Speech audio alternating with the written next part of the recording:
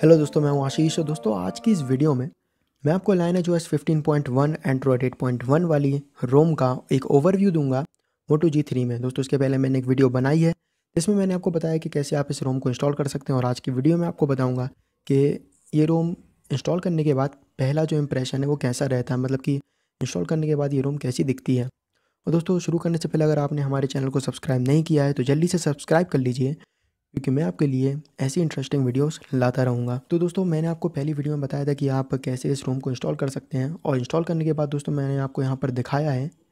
अभी दोस्तों आपने थोड़ा बहुत देख ही लिया होगा कि इसकी सेटिंग्स और डेवलपर ऑप्शन में आपको कैसा जो ओवरव्यू या यूआई है वो आपको कैसा देखने को मिलता है। अब दोस्तों हर रोम्स में कुछ ना कुछ बग्स होते हैं, इस रोम में भी वही बग्स हैं जो आपने बहुत सारी रोम्स में देखे होंगे, जैसे कि इसमें कैमरा सपोर्ट नहीं करता है, या फिर बहुत से ऐसे ऐप्स हैं जो कि सपोर्ट नहीं करते हैं।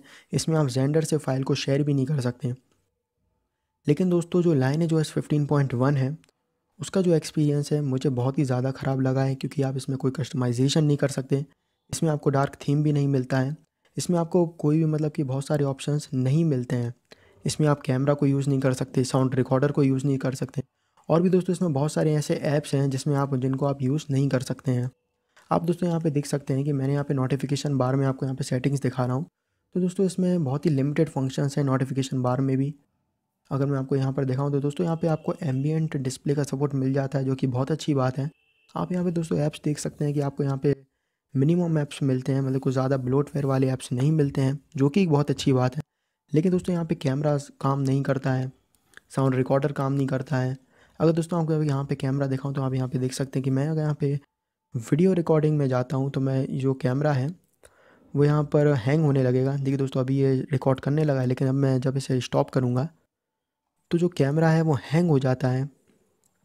ये दोस्तों इसका सबसे बड़ा डिसएडवांटेज है। और दोस्तों अगर मैं आपको और भी यहाँ पर ऐप्स दिखाऊँ तो दोस्तों यहाँ पे साउंड रिकॉर्डर भी ठीक से काम नहीं करता है। जैसे कि दोस्तों आप यहाँ पे देख सकते हैं, मैंने कैमरा को जैसे ही खोला था वो क्रैश हो गया।